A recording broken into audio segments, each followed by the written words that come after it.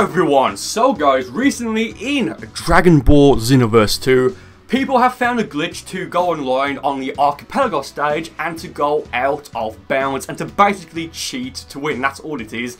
It's definitely an exploit, it's a glitch, it's not meant to be working that way. So I don't know if or when Bandai Namco are going to address this, and if they do decide to address this, I don't know what they will do. So assuming that they're not going to do it, or rather, you know, not going to address it, or that they're not going to ban people, I thought, you know what, it may be a good idea to put together a sort of filthy themed moveset. Been a while since I've done one of those properly, and to really just come up with a sort of build that can help counter this glitch. So that said, I do just want to go over only a handful of the attacks that I have in this build. So you can see right here, Rough Ranger and Vanishing Guard.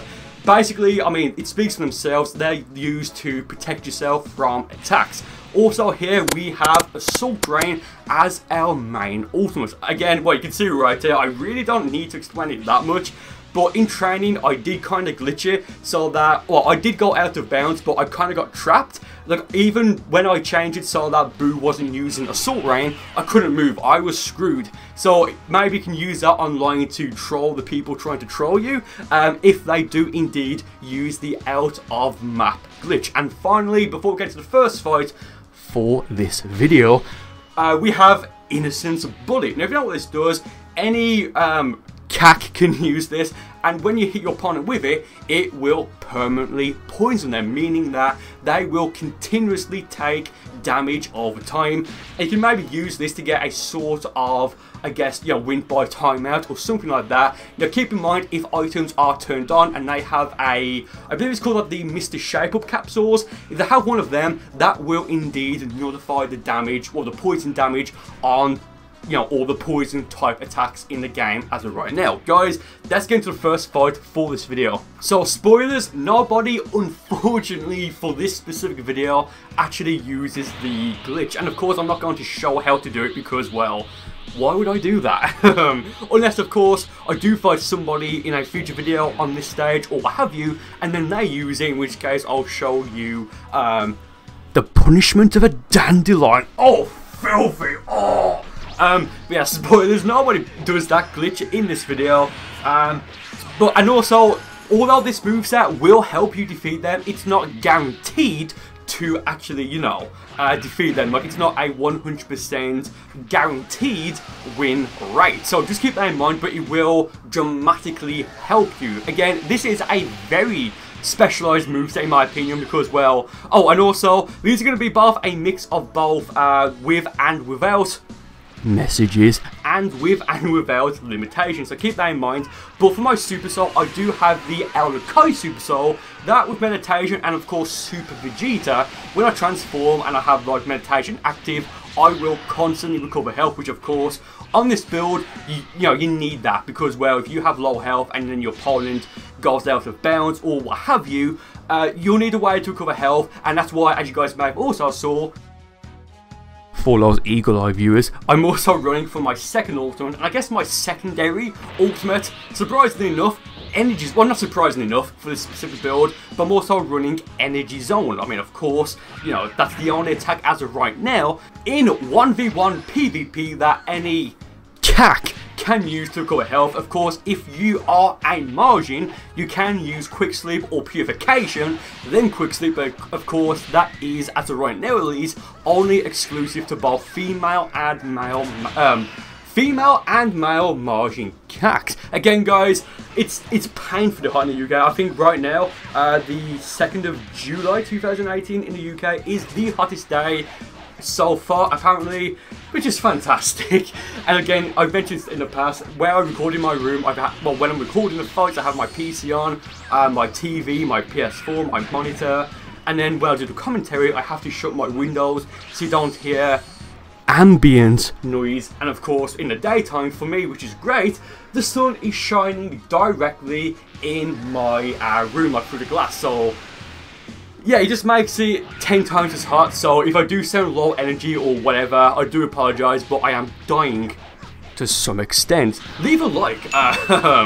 But yeah, also, that's why, if you guys may have noticed, yesterday, which I think would have been the 1st of July 2018, depending on where you lived, there wasn't an upload because I just literally couldn't record. It was too hot to the point that it basically, it knocked me out, not literally, it just defeated me for the day. So I do apologise there. So yeah. Now also, if you do encounter somebody online using this glitch, please, for the love of God, make sure you save the footage and then upload it to YouTube as either public or unlisted. The only reason why I say that is because if you do find somebody in Xenoverse 2 who does this and then you chase them and do the glitch as well after them, again, if Bandai Namco do something to ban people who do go out of bounds online, you'll want proof that I guess that you only did it in, I guess, quote unquote self-defense. And if that does happen to you, make sure you do save the footage, if you do it in the future. And if you do get banned because of that, going out to the map after your opponent does it, please do tweet me via Twitter at Burcol. Yeah, I had the Burcol tag now like a few months ago. I got it like 2 or so months ago.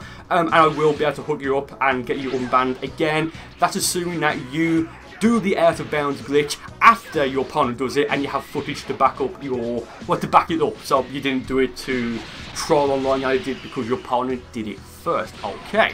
So this guy now picks Goku Super Saiyan 3. Yeah, this is interesting and you'll know exactly what I mean towards the end of this specific fight right here. Okay.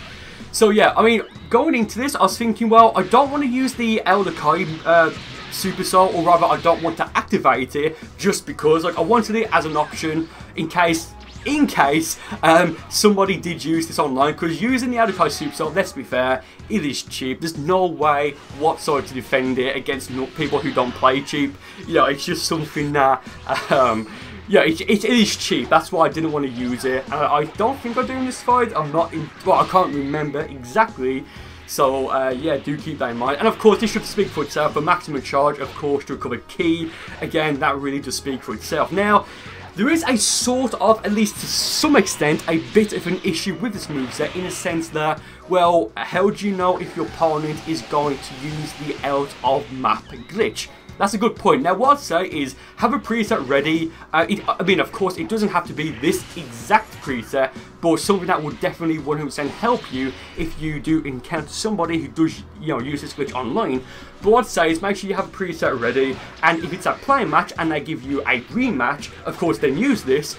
Or if it's a rank match and then, they then rejoin later on, either kick them or what have you, or then use it then. So it is kind of like, oh, hindsight's 2020. Like, you even need to know for the fact that your opponent is going to do it to you in your first fight together, or you'll need to know that, well, again, you need to know that they did it before, or that they did it previously, again, if it is a player match.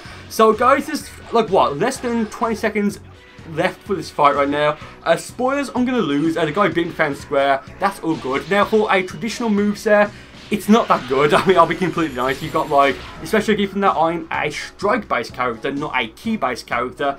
But here's the thing. So he beat me there, all good. I thought it was a good fight. I was going to show it anyway. But just watch. He disconnects. I have no idea what the hell happened. I was thinking, as of right now, oh, did I disconnect? Did my internet die? And if you're in the multi-lobby in Xenoverse 2, and if your connection goes off for even 1 second, when you go back to the multi-lobby, it'll fade to black, and you'll then go to the title menu. So going into the final fight now for the video, again, very hot in the UK right now, so again, if I do sound low energy, I'm not doing this on purpose, I am just bleh. Like, that's how I feel.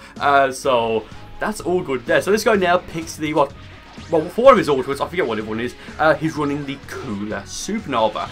Now again, yeah, I mean, he's not going to use the out of bounds glitch, and this will be the final battle for the video.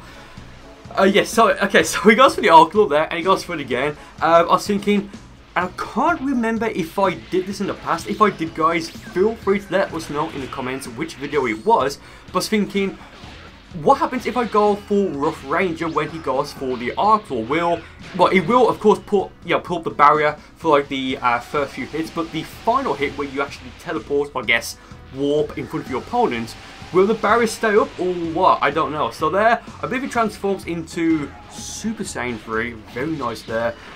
So again, well, I mentioned this earlier, but before I rudely cut myself off, this right now, well, I am a strike-based character, but these skills, with the exception of Rough Ranger, are either like miscellaneous attacks, for example, like Energy Zone, Maximum Charge, stuff like that, or they are key-based skills, for example, Assault Rain, and yes, what is it? Innocence Buddy. Thanks for reminding me.